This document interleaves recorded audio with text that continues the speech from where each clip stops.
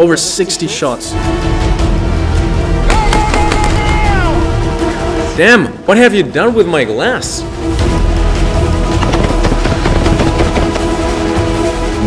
This is something quite special.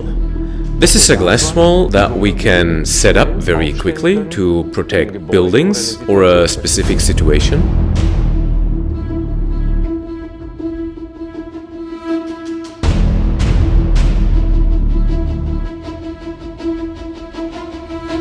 I'll just show you the size, because it's a bit hard to see it on camera. It goes up to here and there. And these are mobile elements that we created for summit meetings. We installed it at the G7 and G20 summit and in court proceedings. The advantage is that you can get them easily in elevators. They are very light, so easy to move and to set up. This construction is ideal for any situation where you need bulletproofing virtually overnight. Why did we hang up these two red helium balloons? Simply put, we want to see whether there will be spall or not. I'm not quite sure if there will be an attack today, but I can feel that something is brewing in the air, and I'll get out of here.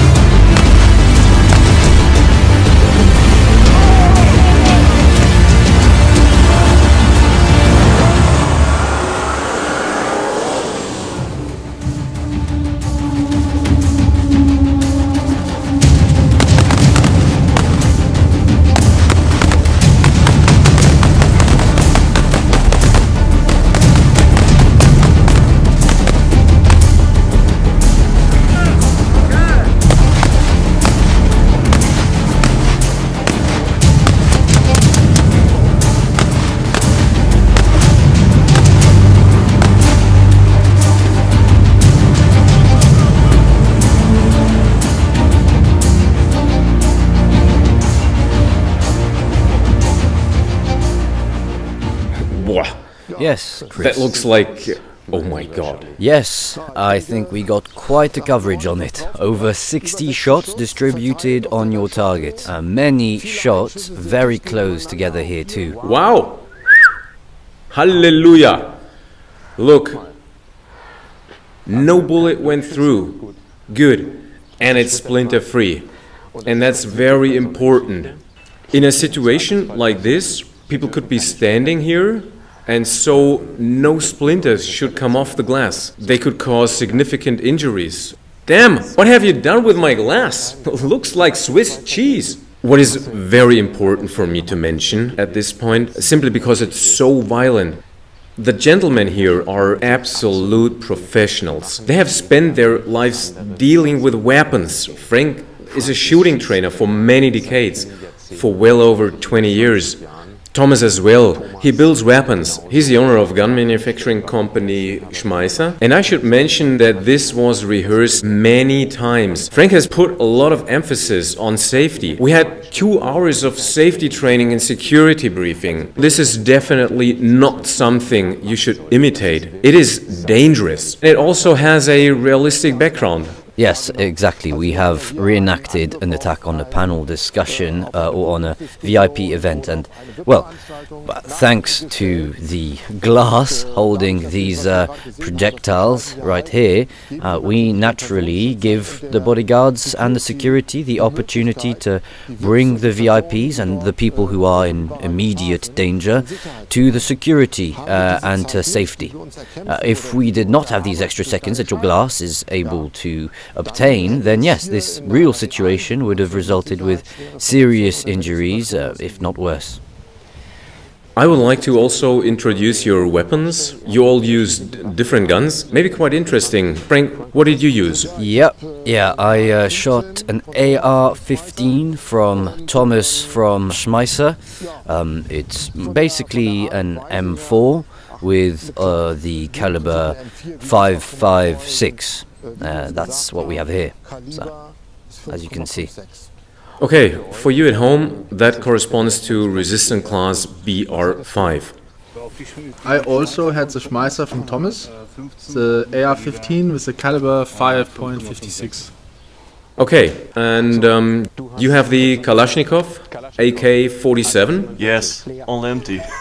I gave it my all. How many fit in the magazine? 30. Wow.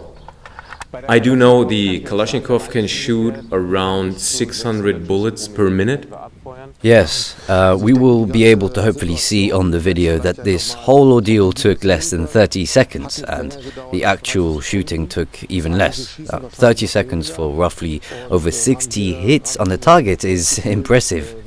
I would also like to see how Thomas's projectiles did, since he shot with soft iron core ammunition, which has a particularly high penetrating power.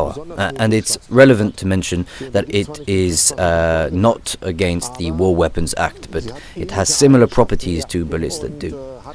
Since this ammunition has a very high penetrating power, it has my point of view, therefore also a high risk. The core of the bullet has a diameter of just 4 millimeters, and it is smaller than the mantle.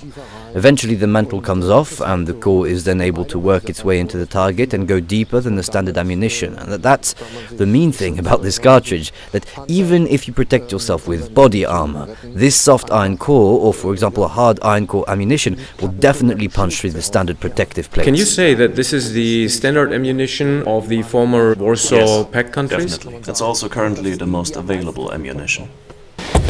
Yeah, yes. Oops! One is gone. Ciao. Who will shoot it? Can you still hit it? Yes, you can say that. Anyways, what a great scene. A real background. Thank you all for watching.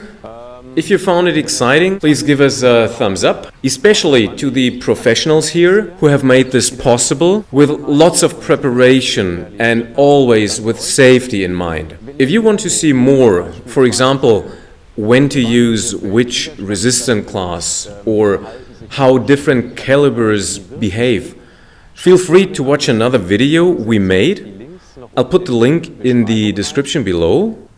If you like this video, please subscribe to the channel and see you next time. Thank you. Ciao. Bye bye.